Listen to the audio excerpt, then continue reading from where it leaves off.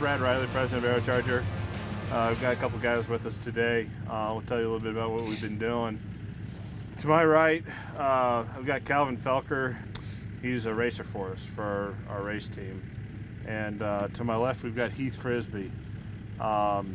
Heath, give me just a quick rundown of your history in the snowmobile world. I started as a mountain rider, just riding basically here in McCall and Cascade, Idaho, with my dad and brother and family members and stuff, and started doing a couple contests. Had fun with it. The first one that I did, I actually won. What do you got coming up here in a month or so? You know, right now is really crunch time for me as far as X Games. At this point, we have pretty much 2 months from right now. Yep. And we really train hard from this point on. Myself, another couple of monster athletes, Joe Parsons and Corey Davis, and basically just working as hard as we can to get ready for Winter X Games and, I mean, produce results. Last year you pulled off the first front flip ever. Has anybody even tried to accomplish that since? You know, someone's gonna eventually do it. It's just like the backflip. It's just like anything. As technology progresses and riders progress with that, with snowmobiles getting better, and you'll see something. You'll always see something new, and there'll be somebody down the road. How many sleds do you practice with and compete with? I have 4 sleds that I practice with, and mainly just to really keep like punishment on them low, and you know, get one of them kind of going and get it set up how you like it, and then switch to the next one, get it set up how you like it, and switch to the next one. And mainly for backups. For 90% of the stuff that we do, we don't have to really have anything too crazy. It's mainly like a basic freestyle setup, which is almost 100% to a perfect racing setup. We're always trying to make more horsepower and absorb the bumps or whatever.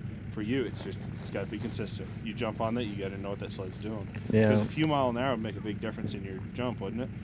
Yeah, it'd make a massive difference, and it's just all, like you said, the biggest thing with consistency, if it's not consistent or it doesn't work right, then mentally it just set you back. Even if it physically didn't do anything to you, mentally for this set amount of time where you get back into your comfort zone, if your snowmobile, you know, bogs or does anything weird, it just kind of screws with you a little bit, and that stuff can be very difficult. So we run a pretty standard, just the standard Ski-Doo open mod kit that the racers use for snowcross, and our mechanics go through them and just fine tune everything to exactly what we need, and it's usually pretty much perfect. Right.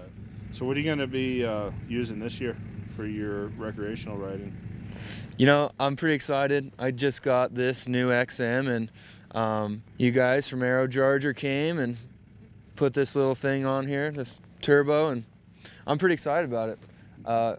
I've never ridden one really, except for really early stage ones when I was younger, and I was never really too into it. There was a lot of lag and a lot of weird stuff going on with it because they were carbureted, so it was always a constant mess. And we put this thing on, and you guys are like, just start it and let's go.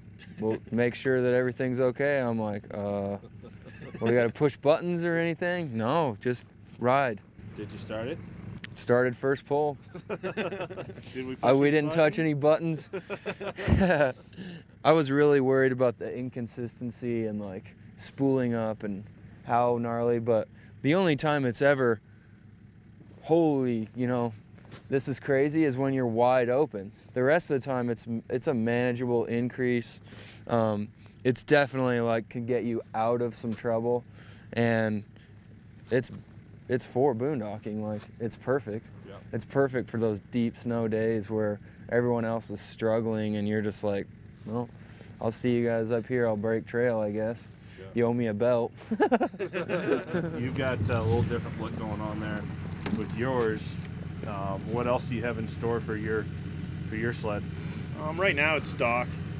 I changed the suspension, stiffened it up. I'm a bigger guy. I like to jump like Heath. So I went with a real stiff suspension setup. I'm going to change the valving. a little bit to complement the stiffer springs. I went with the powder plow. I haven't ran one yet in deep powder. Try it out and see how it works. I like the looks of it. I went with the lower bar. Something that I personally like is just a little bit lower bar. It's like 2 inches lower on this one. You just like your hand grip to be lower in reference to your body and your shoulders. Yep. Yeah, I just like a lower bar. I think they're a little too high. Stock? Well, I plan on turboing it. Oh, okay. Like I said, it's stock right now, but you got to have an aero charger if you're gonna. Especially me in Colorado, it's such high altitude. You know, you gotta have boost. You've modified your handlebars on this, your riser, just to get them where they're comfortable to you, because you have a unique riding style. Other than that, do you feel that this sled needs any more tweaking to make it personalized for you? Aside from obviously the turbo, which is a major power improvement. I don't really think that I'm going to do a whole lot to it. I am going to probably do a little bit with the suspension, because I do jump stuff, and you know, this is a perfect sled for the average guy that's going out and doing whatever, but I am planning on to jump 100+ feet on this thing, and I'm going to need a little bit more shocks for that. And I think you got the power for it too. Yeah, we're definitely going to be having no problems in the lack of power. SCS wrap. You gonna have those guys do something?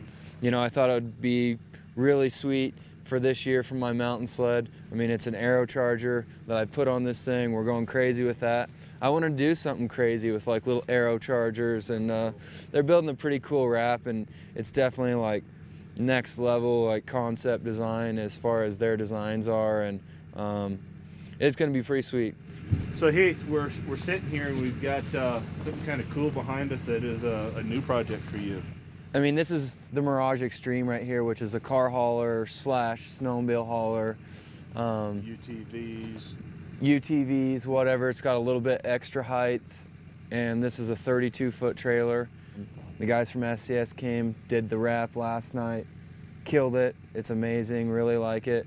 And then as far as the interior of the trailer, so it is killer inside. That's what they do, and they killed it. The boot and the glove warmers and the TV and the stereo system. The inside's killer on it, which I was really surprised.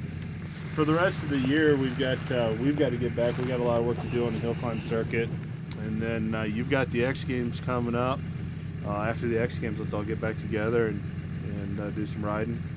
So, thanks for taking time to watch it.